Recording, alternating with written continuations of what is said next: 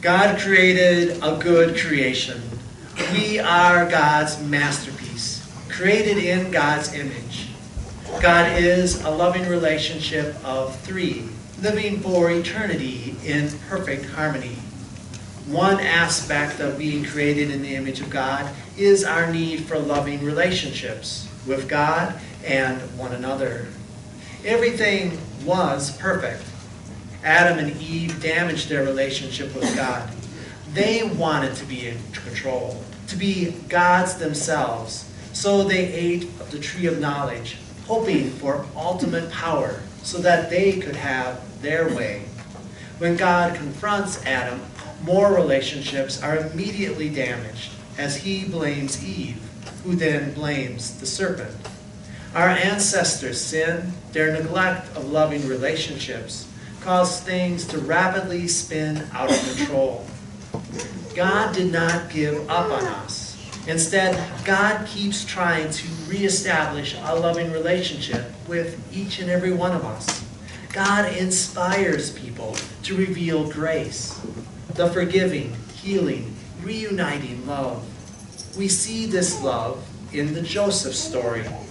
His jealous brothers sold him into slavery.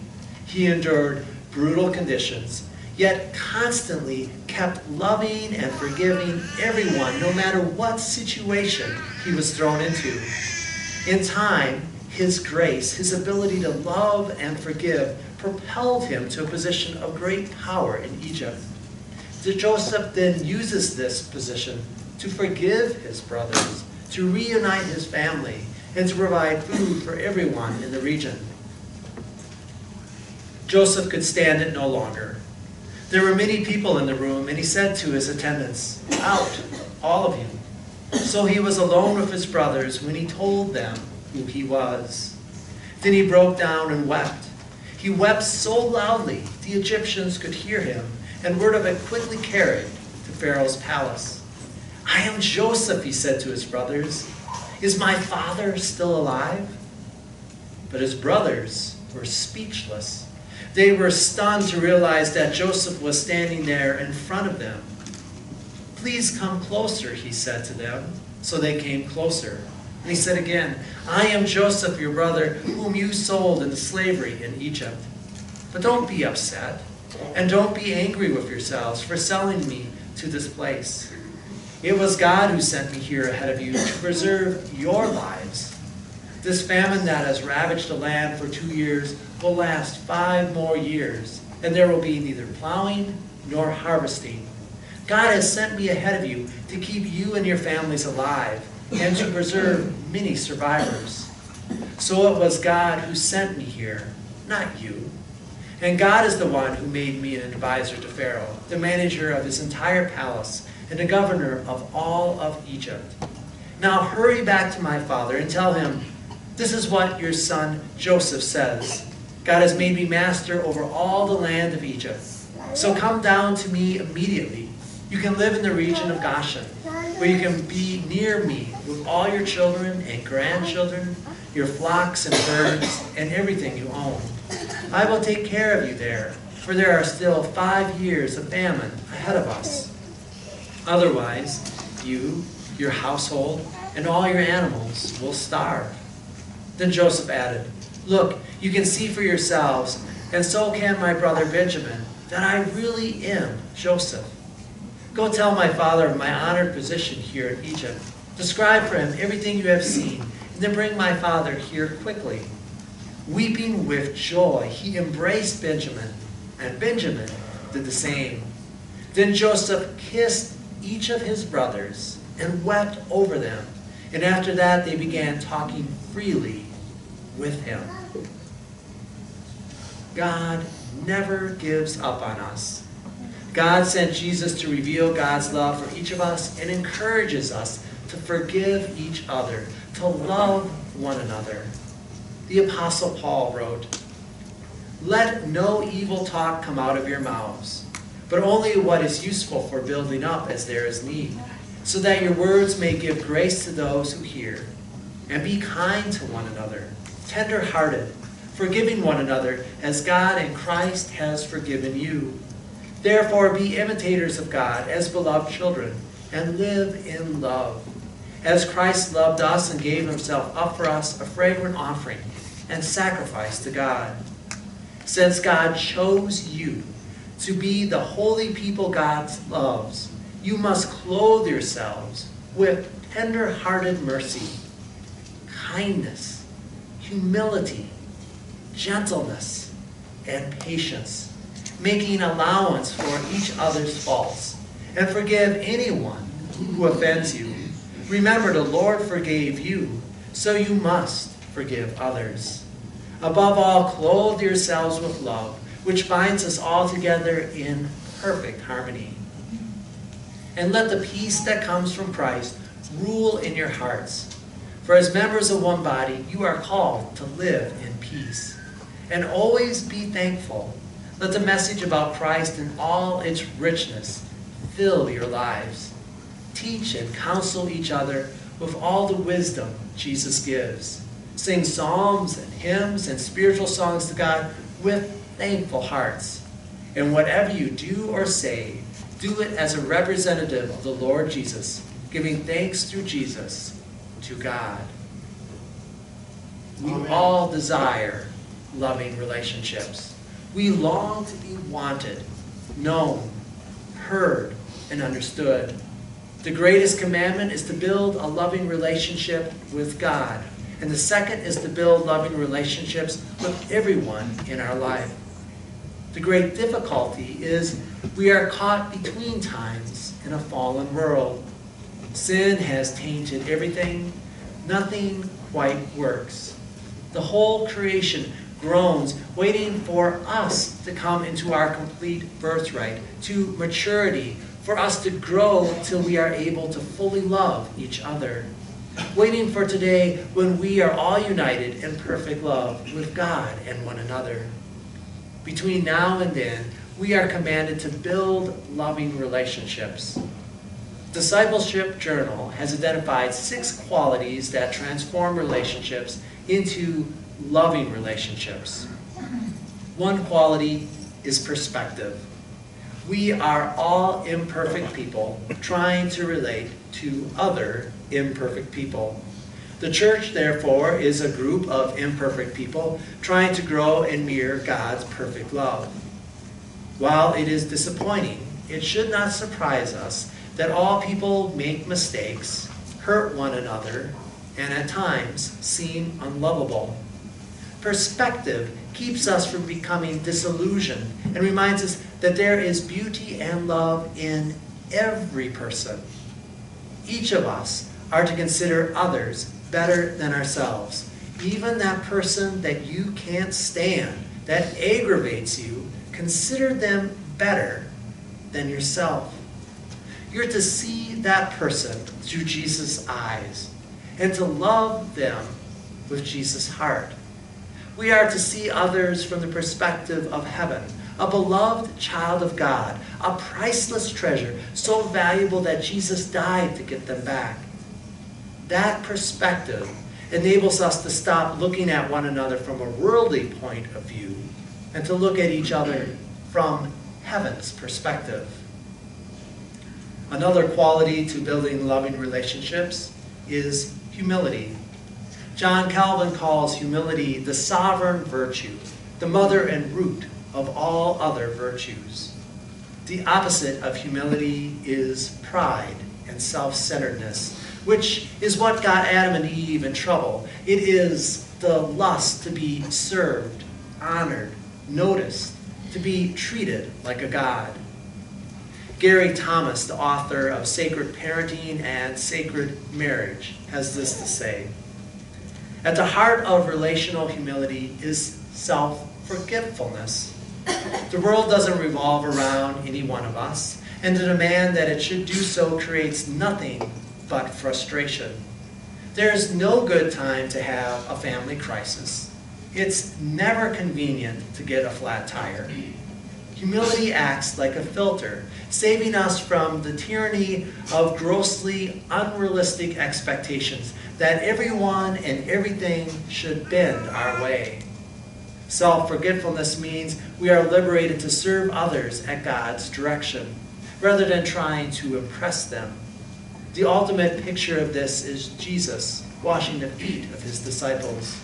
Humility comes from daily forgetting ourselves and remembering God. Humility is a change of focus from self to the grandeur of God. Humility is the fountain of love and unity, leading to selfless service of others. Stop labeling. Start listening and taking others into account. What if a mother started evaluating her own life as meticulously as she had fallen into evaluating and commenting on her daughters? What if a dissatisfied man focused on how he was failing as a husband instead of how his spouse was failing as a wife? What if a teenager quit complaining about how his parents have messed him up and started asking himself how he is neglecting his command to honor his parents? Humility is an essential quality to any loving relationship. Another quality is courage. Relationships are risky, messy, and it takes courage to initiate them, mend them, and deepen them.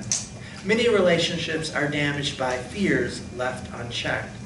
Fears fuel our imagination, causing us to jump to conclusions and play out worst-case scenarios, and to think that every thought or action or word that they say is somehow meant at us to hurt us, when in reality it might not have anything to do with us. Often we know what needs to be done or said in a relationship, but we just don't have the courage to do it and do it consistently. We need courage to be honest, to love, and to seek reconciliation. We are to speak the truth in love. We need to be honest about who we are, what we are feeling, and have the courage to share that truth with one another. Sin is destructive. It hurts people and devastates relationships. Sometimes we cannot see our sin, our failure to love and be loved. So we need someone with courage to speak the truth in love, to point out how we are not loving another person.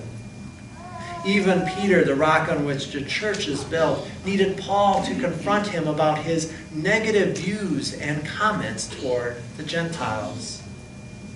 Do you have a negative view of someone?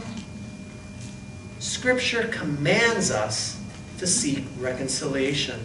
We are commanded to forgive when someone hurts us and to apologize when we have hurt someone else. In both cases, it takes courage to seek reconciliation. We are called to have courage, making every effort to maintain unity and peace. Loving relationships flourish on inspiration. Inspire means to breathe into, reminding us of when God breathed life into the form dust of the ground, giving humanity life. Anyone who breathes in the life and love of God is capable of inspiring another, filling them with life and love. Let yourself be inspired by others and be an inspiration to others. We are all companions on a spiritual journey. At times we need to be inspired to take the next step, and at other times we need to inspire another to take the next step. Inspiration flourishes when we share God's sightings. Christian fellowship is iron sharpening iron, speaking, listening, praying, and inspiring leaps of faith. If we find this difficult, then Adam Holz recommends using questions such as, what have you been learning from God these days? How did you see God at work in your life? How can I pray for you? What has gotten your attention from God's Word? What promise has God given you? Share your day with another by explaining when you felt closest to God, when you enjoyed peace, love, grace, joy, or creativity. Strive to inspire, build up, and to add value to every person in your life so they all leave your presence a better person. Inspiration fuels loving relationships. We build loving relationships with generosity. A generous spirit believes the best about another and creates an atmosphere of welcome and safety. Generosity is sharing and providing hospitality. Pastor Matthew Woodley defines generosity as grace in action. God shows grace to us, and generosity is when we pass that grace on to others with our unmerited, generous love. Our sixth quality that builds loving relationships is attentiveness. Have you ever found yourself to be distracted when someone is talking to you? Maybe mentally formulating what you're going to say next, or drifting into a daydream, or thinking about your to-do list or your next project. Most of us find it difficult to be fully attentive. Have you noticed in Scripture the attentiveness of Jesus? You get the sense that every person that came in contact with Jesus felt that they were the only person in the world as Jesus listened to them. Jesus' attentiveness enabled them to see what lay beneath their outer appearances, to hear what their heart was speaking, that their mouths couldn't even say, as Jesus did with the woman at the well. Jesus was not distracted by what others had to say, the grumblings of the Pharisees as Mary anointed Jesus' feet, the push and pull of the crowds as the hemorrhaging woman touched the hem of his garment. Jesus was attentive. Attentiveness says, I care about you. You are worth my full attention. You are precious to me. Attentiveness enables us to bear one another's burdens. Stacy Patrick writes, when we pray attentively for others, we demonstrate that we have heard them. We carry to God what they have shared, their concerns, joy, sorrows, pain, and open ourselves to any words or encouragement or scripture the Holy Spirit would give us for them. Our attentive prayers affirm the worth and wonder of individuals. We are saying, you have been intricately created by God and made in God's image. We are agreeing with God that this creation of God's is infinitely valuable, worthy of our time and full attention. And because every person is made in God's image, we might be surprised to find that when we pay attention to another, we catch a glimpse of God, and we become more attentive to God as well. So we have come full circle, back to a relational, loving God who breathes love into all of us and desires us to love God back and to love everyone. Strive to grow in the 6 qualities of loving relationships. Perspective, seeing others from heaven's view, their beauty, and what they will become. Humility, daily self-forgetfulness, and serving others because you consider everyone better than yourself. Courage, to engage, forgive, love, and speak the truth in love. Inspiration, breathing life and love into others, encouraging them to take the next step with God, and leaving every person a better person after their time in your presence. Generosity, grace in action that loves and accepts. Attentiveness, being fully present and lifting others up to God in prayer. Above all, clothe yourselves with love, which binds us all together in perfect harmony. Let us take a moment of silence to reflect on how we will become more loving.